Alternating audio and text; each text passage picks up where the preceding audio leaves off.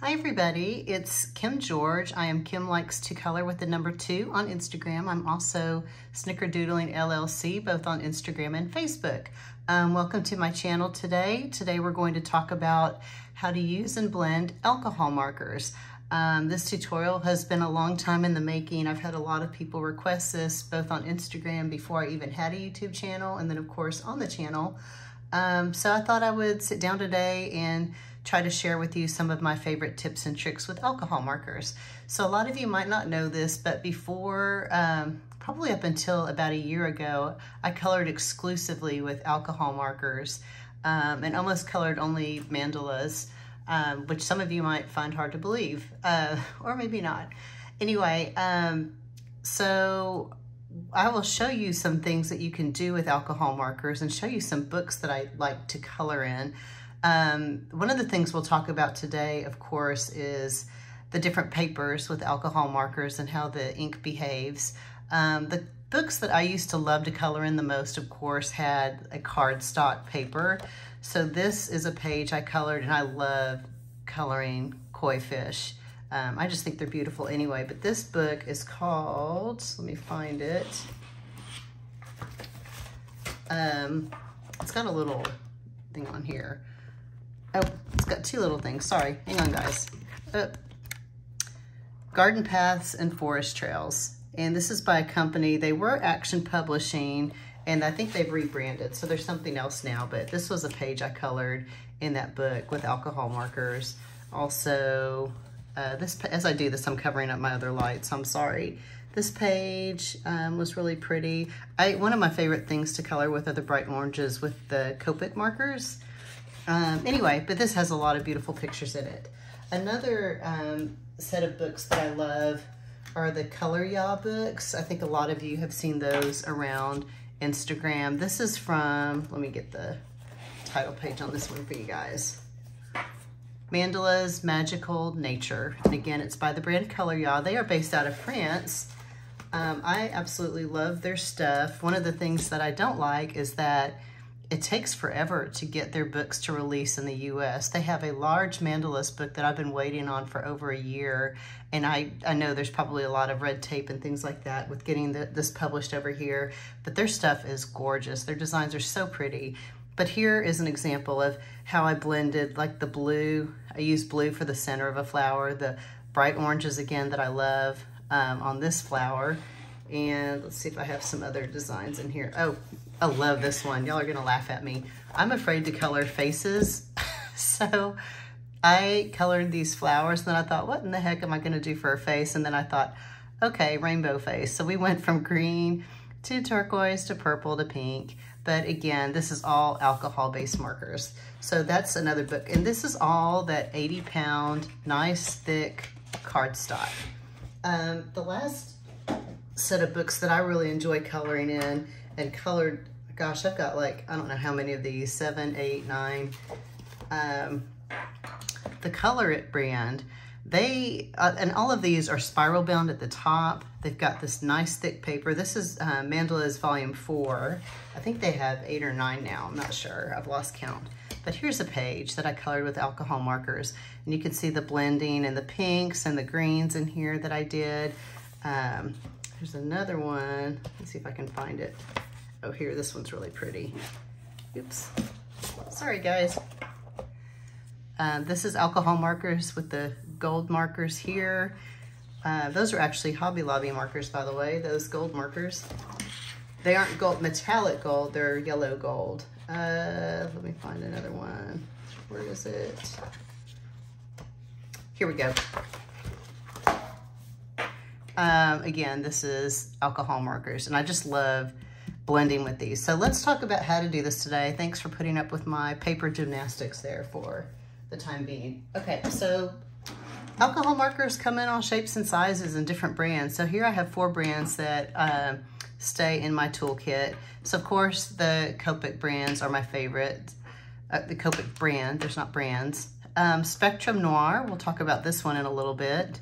I've got, of course, Prismacolor markers. And then this is called Master's Touch, but for those of you in the US, this is Hobby Lobby's brand of marker. All of these markers are equally nice. Any brand. I know a ton of people use the Ohuhu markers, and I don't even know if I'm saying that right, but those markers are so popular, so I'm sure they're fantastic. The one thing that for me makes the Copic stand out is the ability to refill these. So you can actually replace these. They usually come with a chisel tip and a brush tip. I don't know if y'all can see that. But you can replace those, and you can pull out the chisel tip, and you can buy refill ink. So if you have a lot of colors that you use, like this is YG05, I use this one quite a bit. You can see the ink level in here, but it makes it more cost effective to buy this marker, YG05, once, instead of paying $7 every time it runs out, and then just buy the refill ink. So that for me, just from a cost-effective perspective, especially if you're on a coloring budget, that makes these really stand out. And the ink also, of course, is very pigmented and beautiful, but you'll get that with a lot of different markers. So I will say you don't have to spend a lot on alcohol markers to find something you like that you can enjoy and easily blend with. I think these, oh, you can see here, these Hobby Lobby markers, I paid $5.99, so it's still a little pricey, but it just depends on what your budget is and what you're looking for. The Prismas I got in a set of 72 for my birthday. I don't know what the cost point is. You can buy these. Hobby Lobby no longer carries these individually, but you can buy them on like an art site like blick.com or out on the internet, I believe. I think those are still available, open stock. But I wanted to show y'all, this is so much fun. You talk about blending alcohol markers made easy. This takes all the guesswork out of it. This is a 3-in-1 marker set. It's called Tri-Blends by Spectrum Noir. And you can see here, it's got 3 different shades of markers. So they just pull apart. So here's the lightest color, the second lightest, and then this one's like a double-edged guy. But here's 1, 2, and 3. And now you know I've got 3 colors that will perfectly blend with each other. And isn't that cool and easy? And these come in sets of like, I think 5 or 6 markers. You can get them on Amazon or probably at any art stores, but these are amazing. And I love these, and they're so pretty. And I will show you an example of one. So let's talk about the difference between alcohol markers and water-based markers.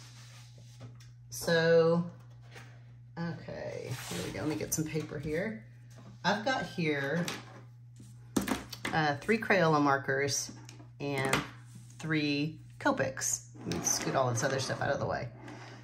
And the Crayola markers are water-based, and the Copics are, of course, alcohol-based.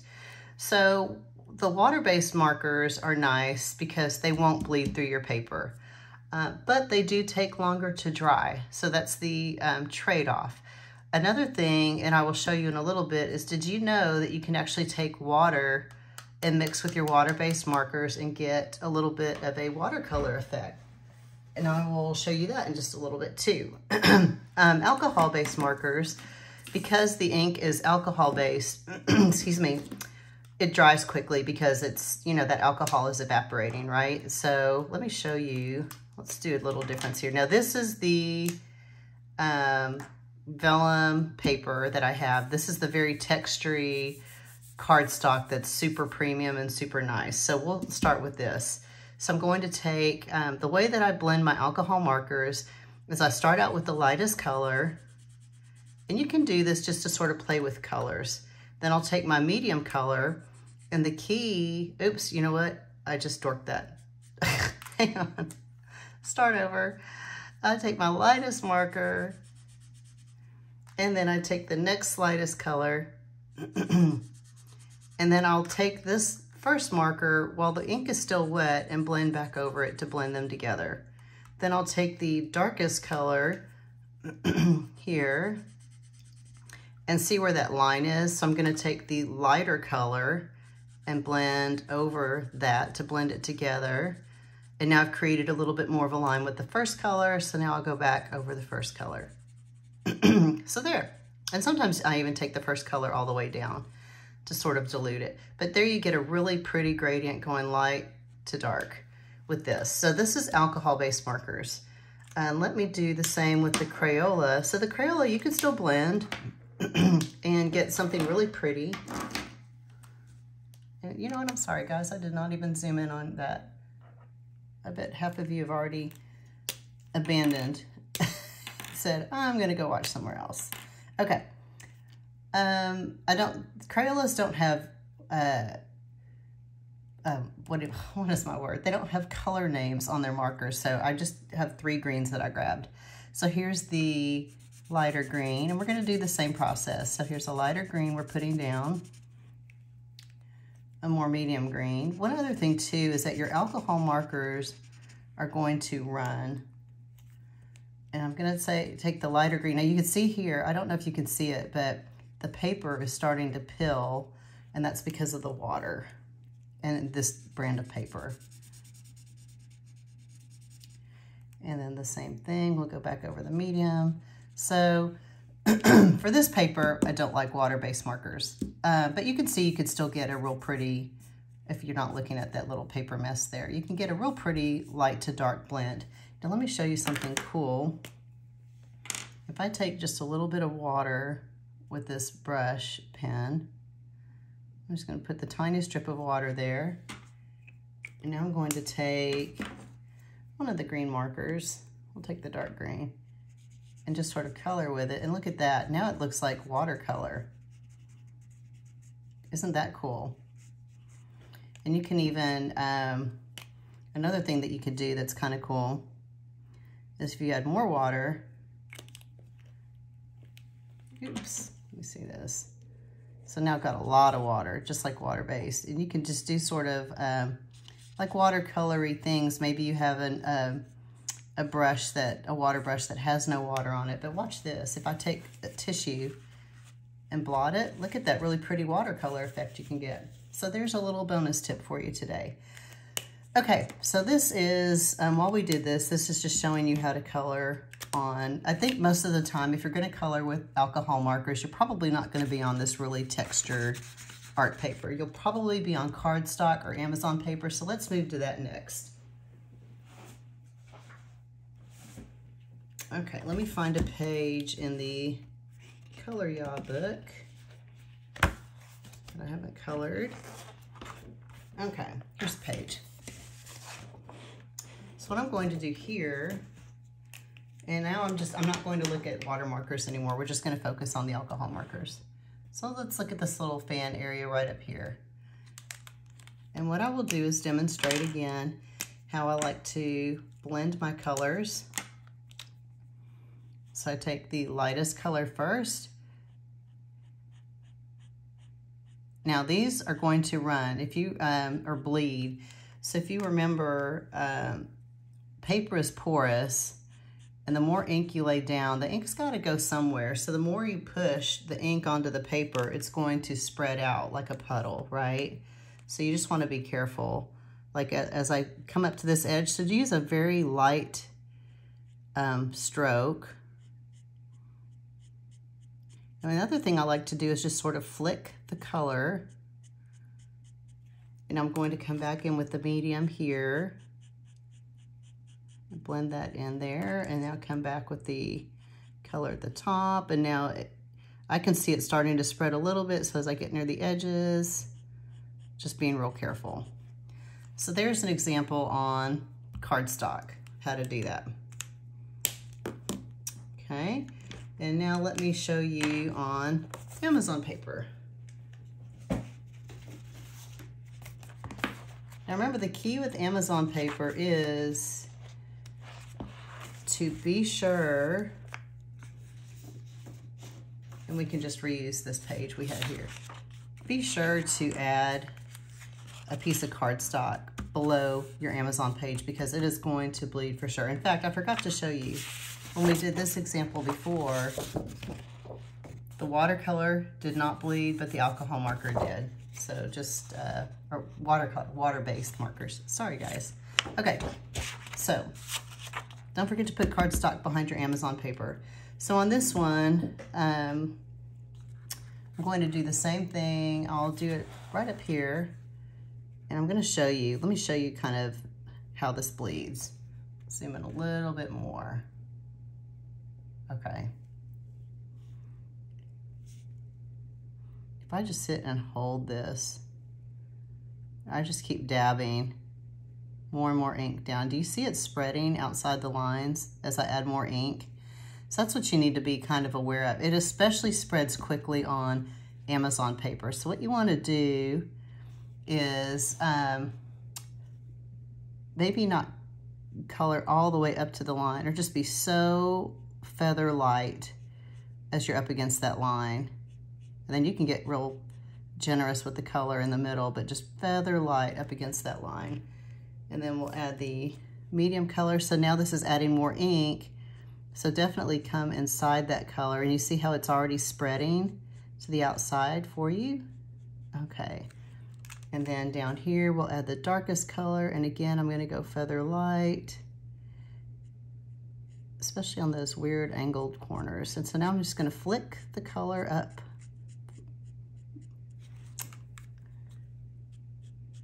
Do the same here. And then from the top, I'll bring the color down. And again, be careful because we have porous paper. Okay, so that's how that works. So that's Amazon paper. All right, so what I wanted to do today is sort of do a mini color along with you guys to show you how I would color a page in a book like this. So what I did, I already colored, let me find it, half the page. Oops. Okay, there we go. So I colored half the page. And what I thought I could do is show you some of how I would color this and what my thought process is as I color this. So I will be right back and we will start that. Okay, and we're back. One thing I wanted to do, when I go to pick out colors, I wanted to share this process with you a little bit. I have, let me see if I can zoom out. This is a color chart. It's like a swatch chart for Copic markers. And I got this from Sally Allnock, and she's got an Etsy, or you can go to her, I'm sorry, her website, sallyallnock.com/hexchart. I think I paid a couple dollars for this, so this is not free. So I'm sorry I can't hand it off to you guys. But what's nice about this chart is it organizes the colors in a way that you can see what might blend nicely with another color next to it. So that said, what I'm doing here, I picked this family of 3 colors. I picked, let me zoom in here. These 3 right here. They're all just nested right up against each other, so that was an easy choice. If you don't have a chart like this, one thing you can do, and I'll show you the homemade chart that, oh, you can see my little homemade light stand. Speaking of homemade, here's a chart that I made when I first started coloring with alcohol markers. Now this is watercolor paper, so it's thicker, but the PMs are the Prismacolors, the MTs are the Hobby Lobby Master's Touch, and then I started to get some Copic, so that's, I know how these are labeled, so for me, but you can just do like little swatch squares. Now they're not in order, so it might take a little eyeballing to see which colors are going to go with each other, but it's again, just like with colored pencils, it's so important to swatch your colors.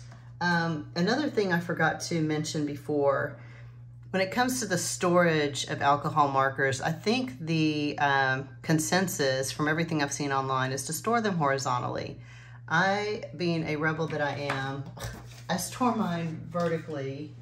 I've got this little case here. I don't know if this will show up on the camera. The camera might be too close. But it's a little, like a little nylon case that zippers, and I just store them horizontally. But what I do is I store the brush tip part down or the nib point down. So some of these markers come with, the other one, like on the Copics, you saw a chisel tip and a brush tip, but like on the Prismacolors, and I think most colors you'll see, there is a nib I think out of the box, these were a nib and a chisel tip. And then when I replaced them in open stock, I replaced with the brush tip. So the nib. So if you have a nib and a chisel tip, whichever color or whichever side you use the most, for me, I store that side down. But again, I think the consensus is horizontal storage for these. Also, a little tip on your Copics, if you see a tip get really watery and juicy, that means your ink is about to pool. And the last thing you want is for it to just pool all over your page. So the trick there is to take the cap off the other side and it levelizes the pressure. I don't know if there's real science behind that or not, but it works because all of a sudden the ink starts to flow backwards and then you don't get a big splotch. And trust me, I have ruined pages with the splotch before. So, okay, so let me zoom in here and I will start coloring, like one of these, just so we won't color the whole thing, but I'm just gonna show you how I would color this and how I did color these up here.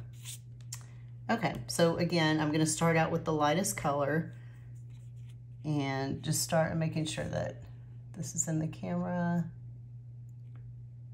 Okay.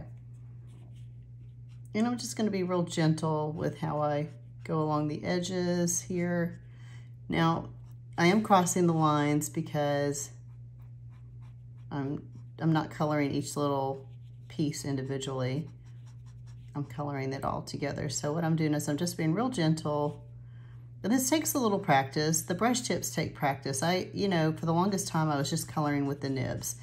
And whether you use a nib or a brush tip, what you want to be careful of is when you get into the little corners, you just want to be so feather light and just super gentle to be able to get in, to tuck a little ink in that corner and not have it go way out of bounds, out of your lines. So that's the lightest color. So then I take the second color and I'm just gonna, flick that color here. You flick back and forth, it doesn't really matter. There we go. And if y'all like these colors, I'll put the colors for this page in my comment section. Okay, let's see. So now this is the darker color. And first I'm going to outline this little part here to get it out of the way. And this is the part I was talking about where you just barely touch that corner. And now I can just flick this darker color from here. I'm not trying to flick from the line. If I tried to flick from the line, I would probably be inside that little shape there, making a mess, like I just did there. Okay.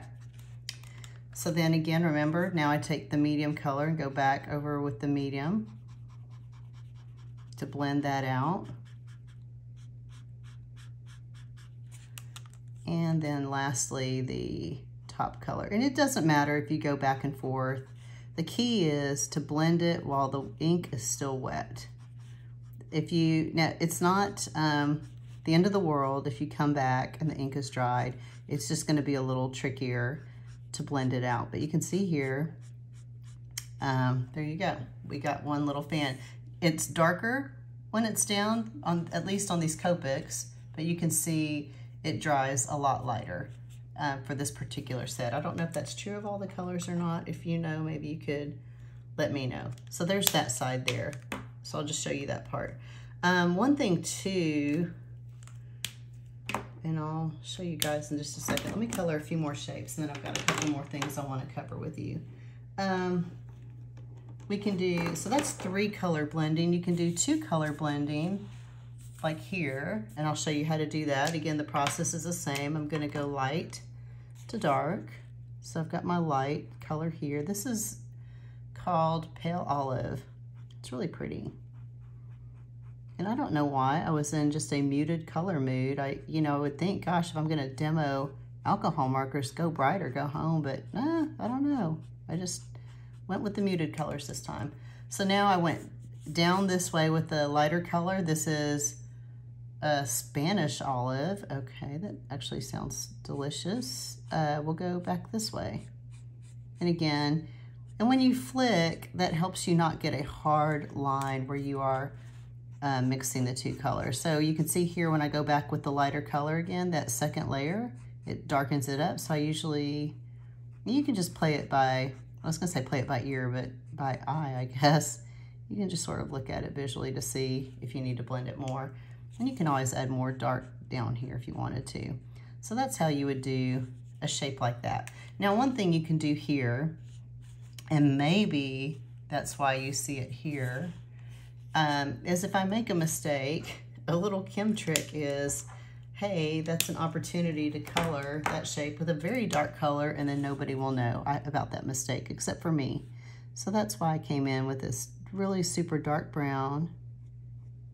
And sometimes these, you know, it's funny, I draw these curves and say, oh, sometimes they're challenging to color, but they're so fun to draw. Let's see. So this, by the way, is from my book, Lighthearted Mandalas to Go. For those of you that enjoy this book, you'll be happy to know I'm almost done with a second version. So that should be coming out in a couple months. So here you can see that covered up that, except now looks like I got a little bit into there, but that's okay. That doesn't matter, right? So you can see the process and see how beautiful that is. So what I will do is put these color combos into the description section for you guys to enjoy if you wanted to color the same page on your side. And again, here's the book, and I like to color in my proof books so I don't waste them. Okay, a couple more things I wanted to show you. I promised you I would show you the Spectrum Noir marker and how that blends. So I'm going to take off all these caps. And the other thing that's nice too is you will usually have a little bit of a cheat sheet here, JG1, 2, and 3. And that way, if you look at the marker, you can see, oh, this is JG1, this is 2, this is 3. So that's going to tell you the order to blend them in. So we'll start out with the lightest. And let me see. It's hard to tell because I don't have any lines on here. So we'll start out real light here. Let me zoom in a little bit more for y'all. Okay, start out real light here. And that's 1. So then here is 2. And trust me, I have messed these up before. Especially with this other marker that has the 2 sides, it's real easy to get the sides mixed up. So on this one, I'm going back between the 1 and 2 to blend it. Now I'm going to blend number 3, and I'll start over the 2. It's not really different from how I blend my colored pencils, to be honest. And then I'll take this middle color and I'll color over that line into the darker color. And then once again, I'll top it off with coloring the top color. Now, isn't that gorgeous? And it's so easy. Like I said, it takes all of the science out of this for you.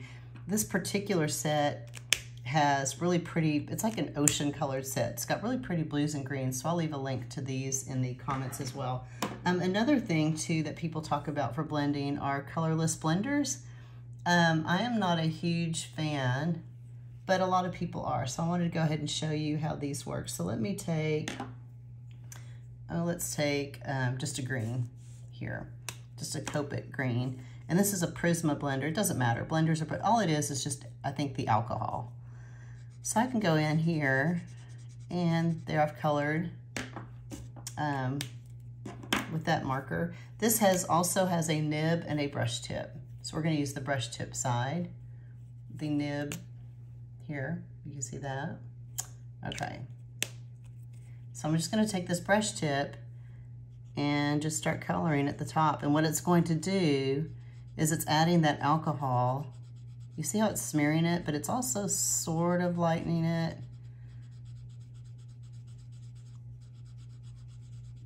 So it just kind of blurs it out a little bit. Don't worry about ink coming up on your tip, it's totally fine. But you can see, so it's making like this puddle wet looking circle, but don't worry about that because that will dry. But it's just sort of fading the color out. So this is, you know, a lot of people use these and love them. Like I said, I'm just not a huge fan, but they are out there. You can get them on Amazon, just one marker at a time. You can get a set of 3. Again, that really blends through. In fact, it went down to the second piece of paper because of all the alcohol that I was pushing through on the page. But that will dry and it'll look a lot nicer than you won't see this outline of the alcohol there. Okay, so I think I covered everything I wanted to cover today. What I'd like to know is, what do you struggle with alcohol markers? What questions do you have? What can I help you with? This is really so easy. It's fun. It just takes a little practice, especially with the brush tips. But anybody, you can get such beautiful shaded effects, and it's fun to mix up markers with your pencils. If you are a pencil person, I encourage you to try some alcohol markers just for the fun of it. Okay, I think that's it for today. I thank you so much if you hung in there and watched this entire video. Thank you again for always, watching and supporting my channel. If you like this, please hit the like button and share it with your friends. And don't forget to subscribe if you haven't and you're interested. And also don't forget to hit the little notification icon so you can get alerted when I do another video. So thank you again for joining me today, and I hope y'all have a great Sunday. Bye-bye.